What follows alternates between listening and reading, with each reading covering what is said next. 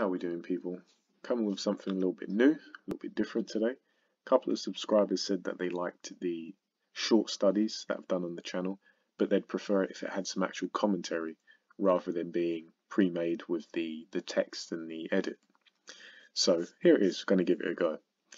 So this video is going to cover effective punching biomechanics, power production in boxing, technique, how to be a knockout puncher, whatever you want to call it.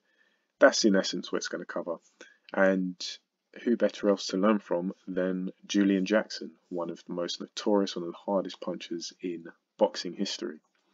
So you probably wouldn't be able to make out that's Julian Jackson other than if you've seen this fight many times before. I apologize in advance for the quality, but the fight is well over, well, it's many decades old, and I'm sure we can be forgiven for that. But we are going to assess the technique of Jackson, who, as I say, was a notorious puncher, extremely hard puncher, and it's because he had his technique down pat. So what I'm going to do is play the video in real time.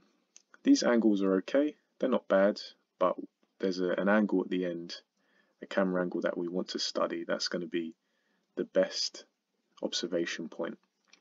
So as we can see, Terry Norris being swiftly dealt with, very brutal knockout, clean knockout as well. Okay, so here's what we want. So what we see here is Julian Jackson trying to close the distance and edge forward on Terry Norris. And from this frame we can see that the vast majority, if not all, of Julian Jackson's weight is on his back leg, his right leg. And what that means in boxing terms is the stance of a boxer, where your weight is, be it over the back leg or the front leg, that will determine which punch has the power in it, which punch is loaded. So right now, the weight's on the back leg, that means the backhand for Julian Jackson, his right hand, that is the power punch. But how do we express that power? How do we articulate it? Well, if we go by frame, we can see that Jackson he has now planted his foot and he's using a bit of elastic recoil. So he's moving his body. And what that does is, think of a slingshot. His body is the body of the slingshot. His arm is the rubber band. His fist is the stone. So it's gonna slingshot his hand forward into the target. But what we need to understand is how power and force is generated in a boxing stance. Now this is pretty much the same throughout most sports, but keeping it boxing related. To get power in a punch, you want to transfer your weight from one leg or one side of the body to the other. So Julian Jackson wants to transfer his weight from the back leg to the front leg, and he's going to do that through a right hand. And so if we continue going frame by frame, we can see that his front leg planted, and now his back leg, the foot, is starting to rotate. And what this does, it unlocks his body. So rather than keeping this foot flat and anchored to the ground, his body is fully articulating, this weight being sent back to front. We have his heel turning, so his foot is turning, the knee, the hip, the shoulder. His head goes through the target, because where the head goes, the body follows. And remember, the body is the weight and the weight is the power. And then we can see that once his body is almost entirely on the other side of Norris's head, so he's punching through the target, his weight is now here. The projectile is here. Remember the rubber band? And it crashes into Norris's jaw.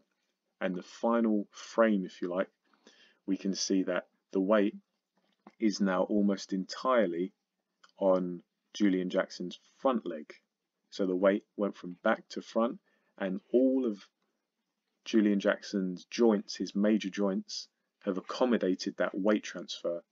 And the fist, which is the last 5% of the punch, that's the the transmission, if you like, or that's what delivers the power into the target. And what we can see is Julian Jackson doesn't just hit the target, he doesn't punch at it, but he rips his weight through it. And a human head doesn't weigh very much, something like 12 pounds on average, and he's just ripped all of this weight through that target. He didn't land on the target and pull it back, he ripped through it. And so we can carry on and we see the effect. Truly brutal. And yeah, that is power punching in theory. So what I want you guys to do now is, bearing these points in mind, I hope they're clear, bearing them in mind, watch your favourite fighters and now assess their technique.